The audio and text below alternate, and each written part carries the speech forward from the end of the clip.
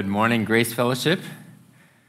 Welcome here. It's good to be with you again. My name is Mark. If you don't know who I am one of the pastors here along with Clay. We pastor this church here together, and we are nearing the end of our short series in the Old Testament book of Habakkuk.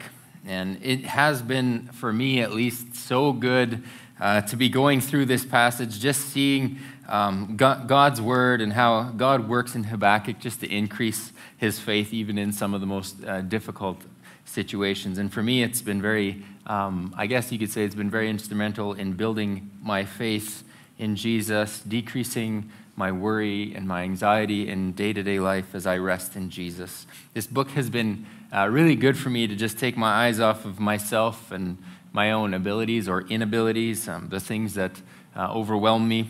And it's just pointed me back to the Father who loves and carries me through even the most difficult times. And so we are in the last chapter today. We'll be in Habakkuk chapter 3, verses 1 to 16. If you have no idea where that book is in your Bible, that's okay. It's not really one of the well-known books, and it is quite short. It is near the end of the Old Testament larger portion of the Bible. You may have to use your table of contents to find it. That's totally fine. Or you can just use the search function on your Bible app if that's what you have. I think you're going to find it super helpful to have it in front of you, open while we go through the text this morning, whether in book or app form, either is fine with me. So we'll play the scripture passage out on the screen behind me, and then we're going to pray together, and then we'll go through this prayer that Habakkuk prays to his heavenly Father this morning. Reading from Habakkuk chapter 3, verses 1 through 16. A prayer of Habakkuk the prophet, according to Shigionoth. O Lord, I have heard the report of you and your work. O Lord, do I fear. In the midst of the years, revive it. In the midst of the years, make it known. In wrath, remember mercy. God came from Teman, and the Holy One from Mount Paran. Selah. His splendor covered the heavens, and the earth was full of his praise. His brightness was like the light. Rays flashed from his hand, and there he veiled his power. Before him went pestilence, and plague followed at his heels. He stood and measured the earth. He looked and shook the nations. Then the eternal mountains were scattered. The everlasting hills sank low. His were the everlasting ways. I saw the tents of Cushan in affliction. The curtains of the land of Midian did tremble. Was your wrath against the rivers, O Lord? Was your anger against the rivers, or your indignation against the sea, when you rode on your horses, on your chariot of salvation? You stripped the sheath from your bow, calling for many arrows. Selah. You split the earth with rivers. The mountains saw you and writhed. The raging waters swept on. The deep gave forth its voice. It lifted its hands on high. The sun and moon stood still in their place at the light of your arrows as they sped, at the flash of your glittering spear. You marched through the earth in fury. You threshed the nations in anger.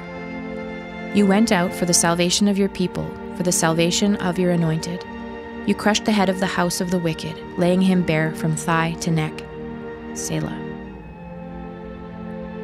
You pierced with his own arrows the heads of his warriors, who came like a whirlwind to scatter me, rejoicing as if to devour the poor in secret. You trampled the sea with your horses, the surging of mighty waters. I hear, and my body trembles. My lips quiver at the sound. Rottenness enters into my bones. My legs tremble beneath me. Yet I will quietly wait for the day of trouble to come upon people who invade us.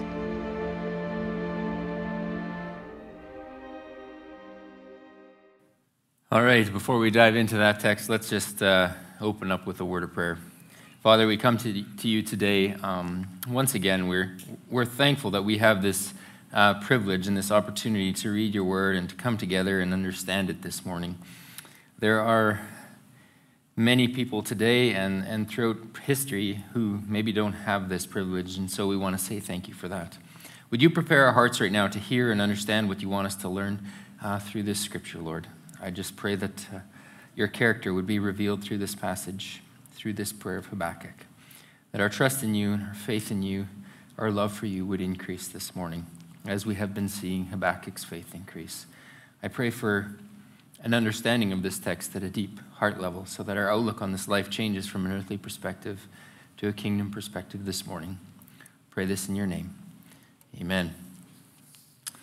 Now, as the scripture video played out on the screen behind me, you may have felt maybe just a little more confused than anything. This isn't one of those passages that you can just read and go, well, that makes complete sense. I totally get it, without knowing the surrounding context or maybe just a little bit of explanation.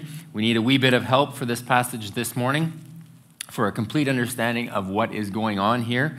Now, over the first 2 chapters of this book, Habakkuk has been complaining to God about the wickedness of the people of God. And the people of Judah have been living in gross sin of all different kinds, and he wants God to do something about it. He's been bringing this to God's attention. And so he's been praying to God, talking with him, and just pointing out the mess of Judah. And God responds to Habakkuk, and God tells him that he's going to send this evil army to carry out a judgment on Judah. They're going to overtake the city of Jerusalem. They will capture the people, and they will keep them in captivity. And this is all going to happen as a type of judgment or punishment for the sin of Judah. Now, of course, that's not what Habakkuk was hoping for when he prayed to God. He wanted things to get better, and to him, this was getting worse. But God reminds him that he has his plan, and it is for the good of the people that they go through this very difficult time, this attack. It is to bring his people back to him that God is going to allow this evil army of the Chaldeans to come and attack Judah. When Judah wanders away from God, they needed a reminder of their need for God, and so God is planning to send this very clear reminder that on their own, the people of Judah, they're nothing.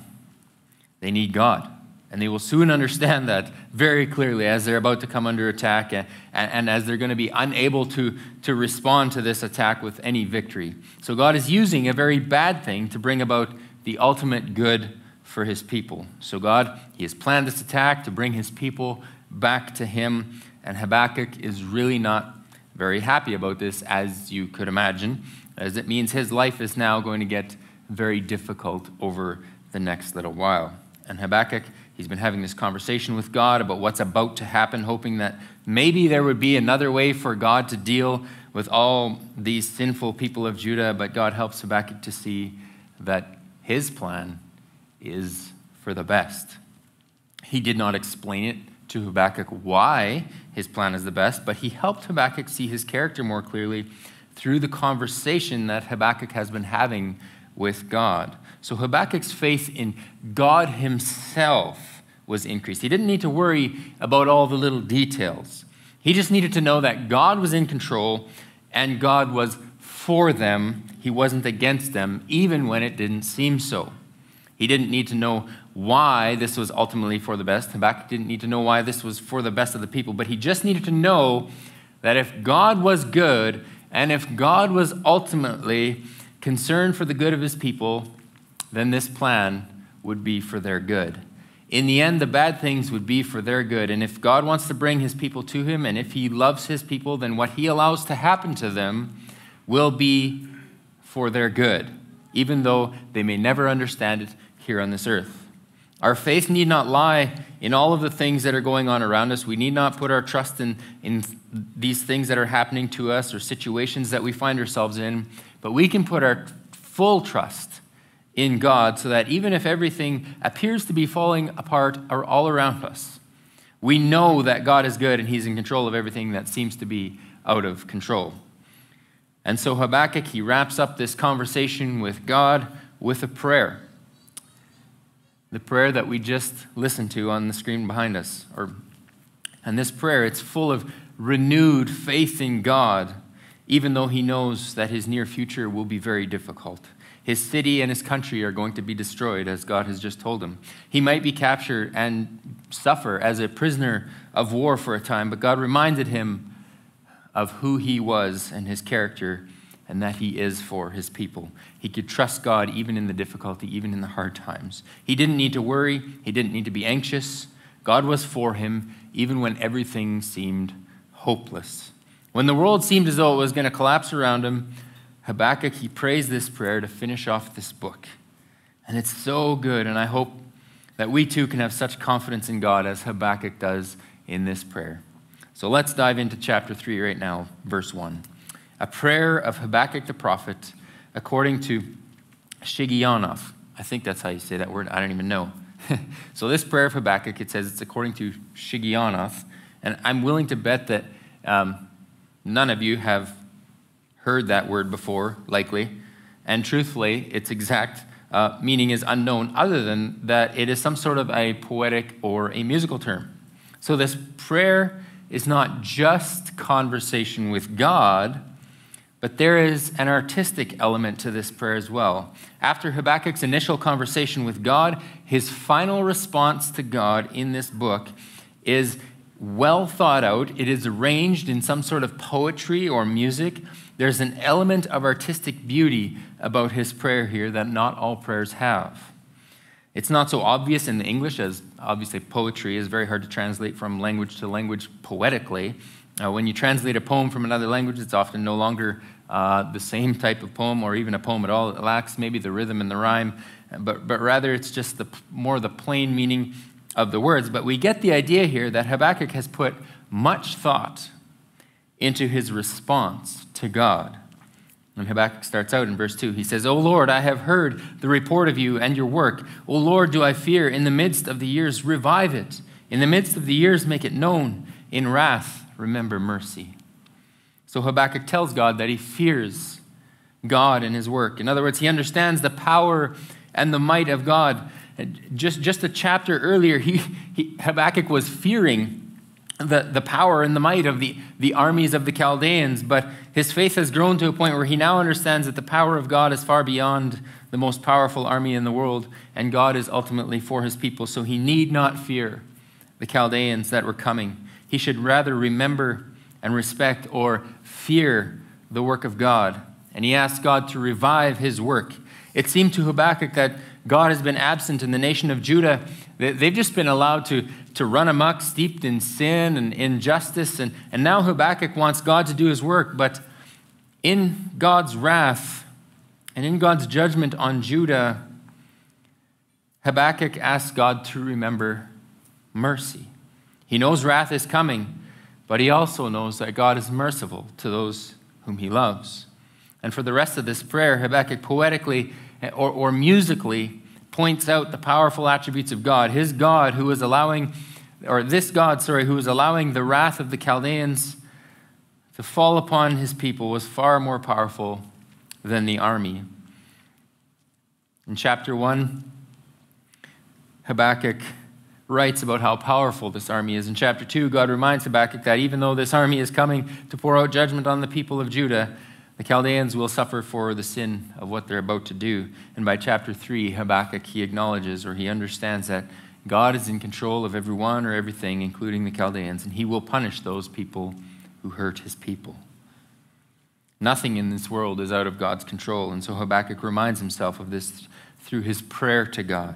And so Habakkuk goes from having fear in the trials that are about to come, this Chaldean or the Babylonian army, to understanding that he ought to fear God alone, because God is far more powerful and bigger than anything or anyone that could harm him here in this world. Verse 3, God came from Teman, and the Holy One from Mount Paran, Selah. His splendor covers the heavens, and the earth was full of his praise. Now, Habakkuk continues to tell God of his splendor. He's praying to God these words, reminding himself of God's goodness. When he says that God came from Teman, it doesn't mean that God came from a place here on earth. But if you lived in Judah, Teman was to the far east of Judah, and that's where the sun rose for Judah over Mount Paran. So he's reminding himself that God is like the sun in the sense that he did not know why and he did not know how, but the sun comes up every day from the east, and it gives light to the earth. In the same way that he didn't understand how the sun worked, he didn't fully understand how God worked. In the same way that the sun was reliable, faithfully rising every day without fail, so God was reliable and faithful to his people. Habakkuk could trust him. He knew that God was always there, and he was over everything, just like the sun was over everything, and the world was a better place when God showed himself to them, just like the sun. Verse 4, his brightness was like a light. Rays flashed from his hand, and there he veiled his power. So God's brightness, like the sun, was a great light that was too bright to look at, according to Habakkuk in his artistic prayer. His power, too much for man to handle. And so we just get to see a glimpse of it. God must veil his power and his glory and his might, his perfection, so that we're not consumed by it. Verses 5 and 6, before him went pestilence and plague, followed at his heels. He stood and measured the earth, and he looked and shook the nations. Then the eternal mountains were scattered, and everlasting hills sank low. His were the everlasting ways. So Habakkuk, he continues on, telling God of his characteristics, how God is in control of pestilence and plagues. COVID-19 would fall into that category. He created the world and everything in it. He shaped the mountains and put them in their place, and he allows nations to form, and he allowed them to perish on his say-so.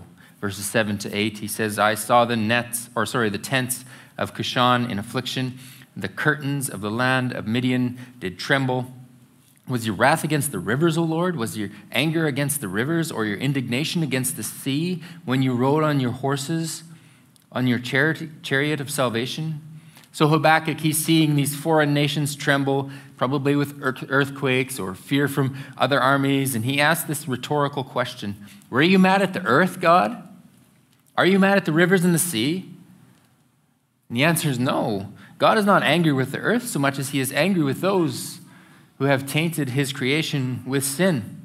God was not angry with the rivers or the sea.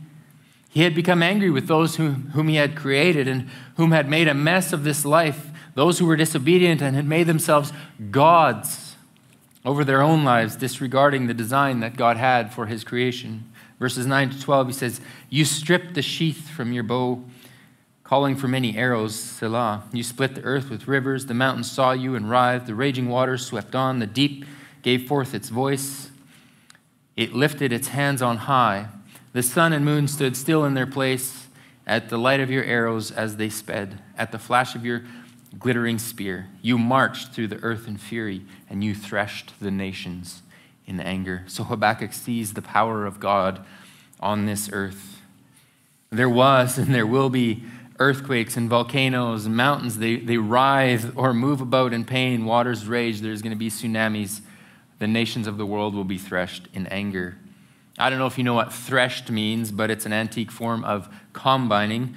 It's what a farmer had to do to the crop to get the grain. Now, today, farmers run the grain through a combine. We can't really see the inner workings of how the grain is separated from the chaff and the straw.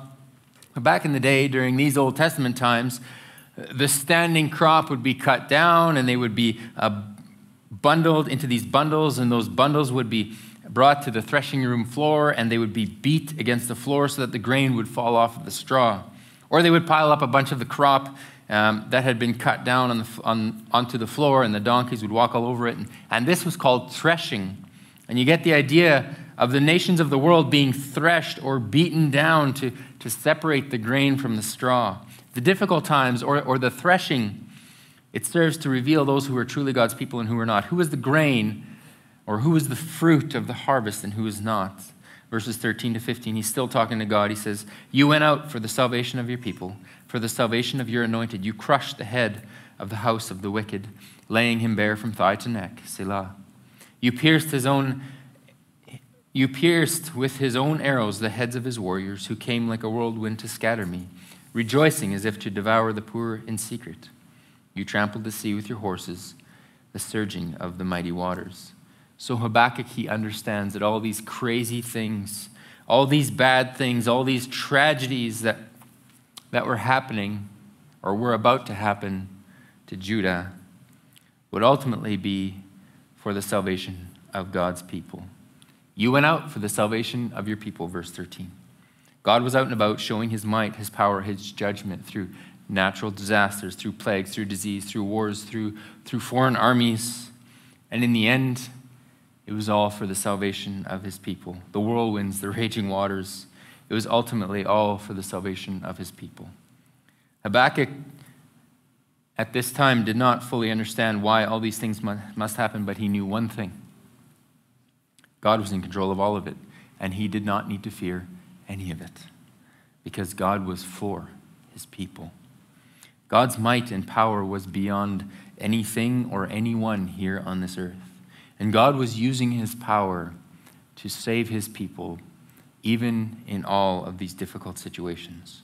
God was working out the salvation of his people. God was going to crush all of Judah's enemies in due time, but most importantly, he would crush Satan, sin, and death for them. There's a great comfort and a great fear in knowing God and his power.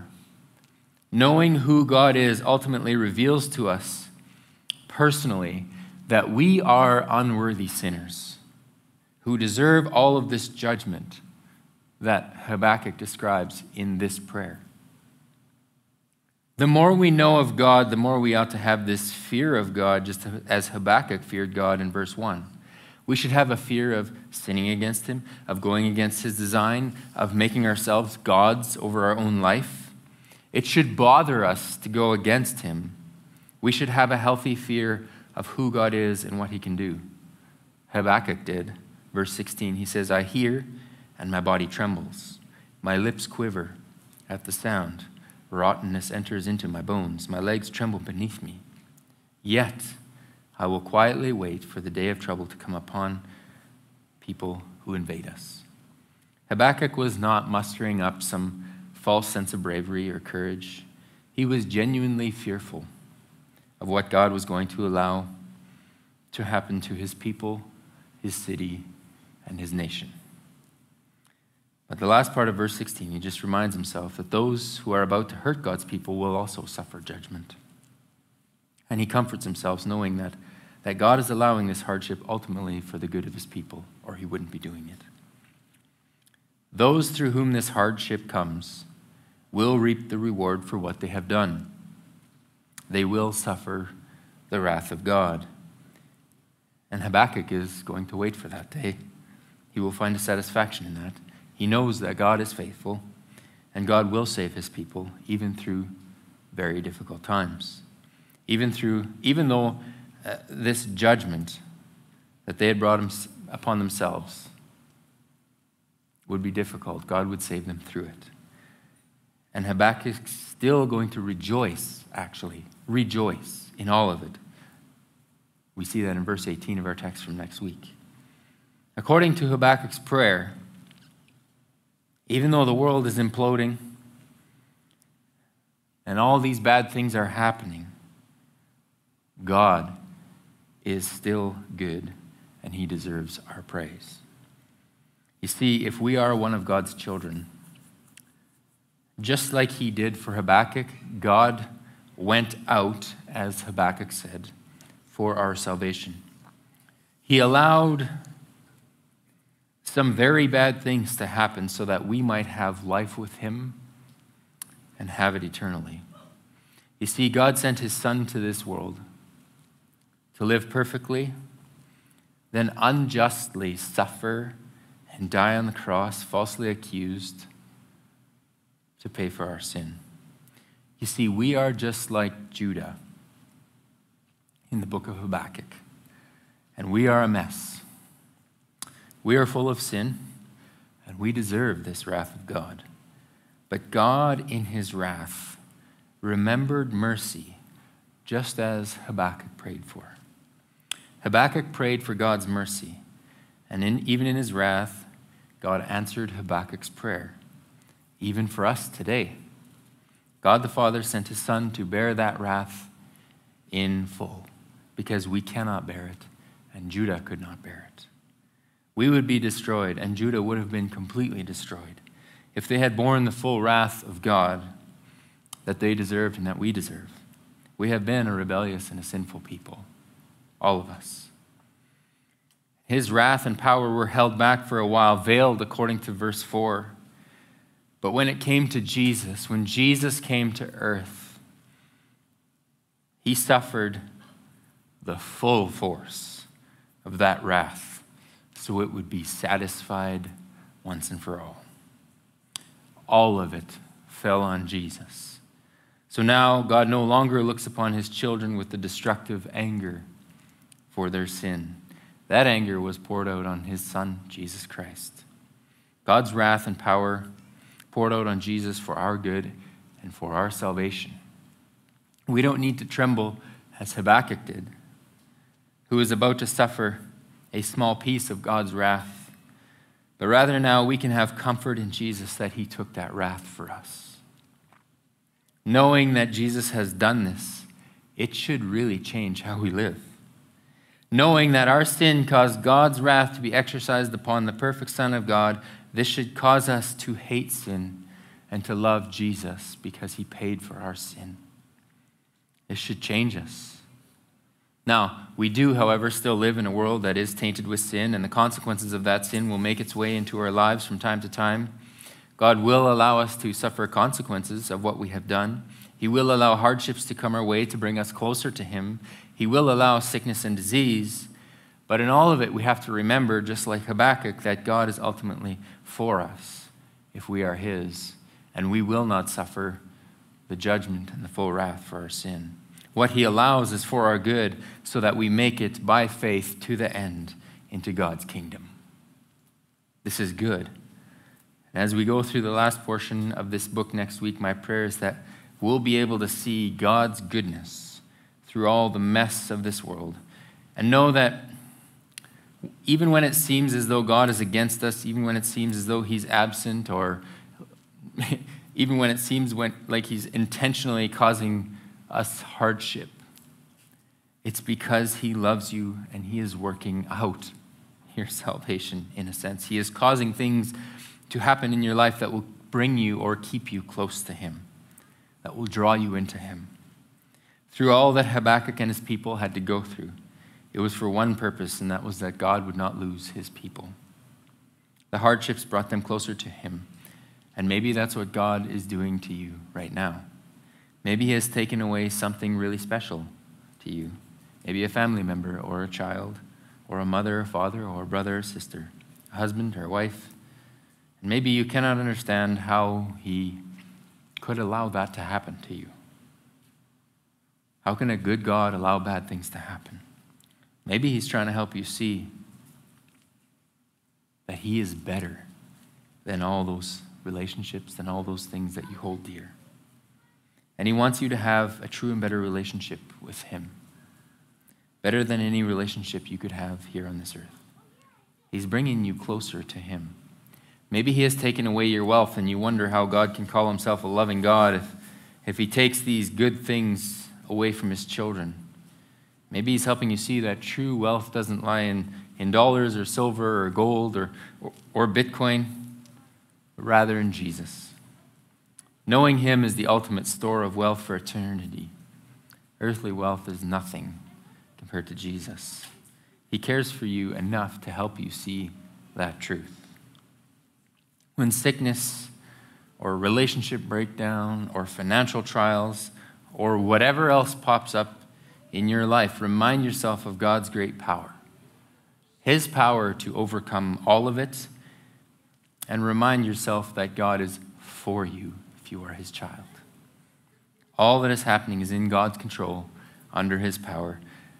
Not putting your faith in him is far more terrifying than any bad thing that he might allow to enter your life. Trust the one who holds all the power. Trust the one who holds all the wisdom. Trust the one who is doing what he does for the salvation of his people.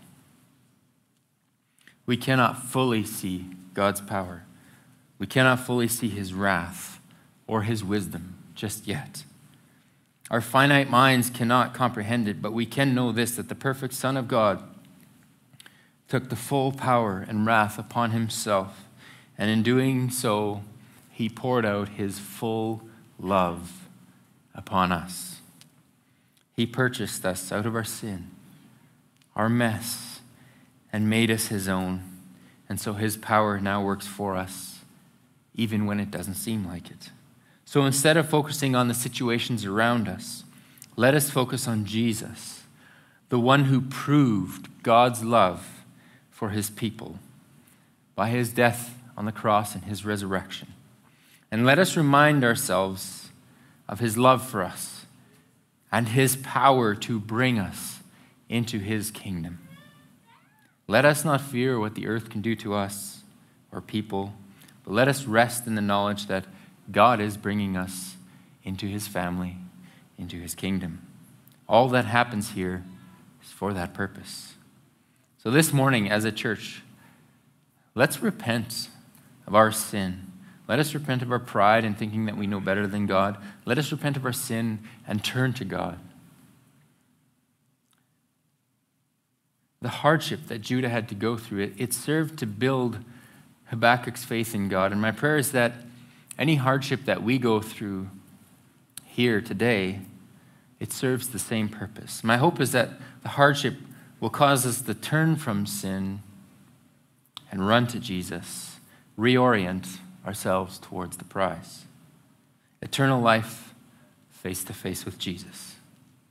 My prayer is that this is what our hardships will do for us. That they will not be lost on us, but rather that they will cause us to increase our faith and our love for Jesus, reminding us of who he is and that he's working out the best for us, even when it looks difficult now. Let's pray. Father, I just pray that this passage this morning will have encouraged all of us to turn to you, to find our rest in you this morning, so that we need not fear anything but you. And you are for us, so we can find comfort and peace in that. Thank you for showing us with clarity your love for us by sending your Son to be the substitute for us on the cross. We don't deserve such grace and such mercy, and yet you've offered it to us. So thank you, Jesus. Amen.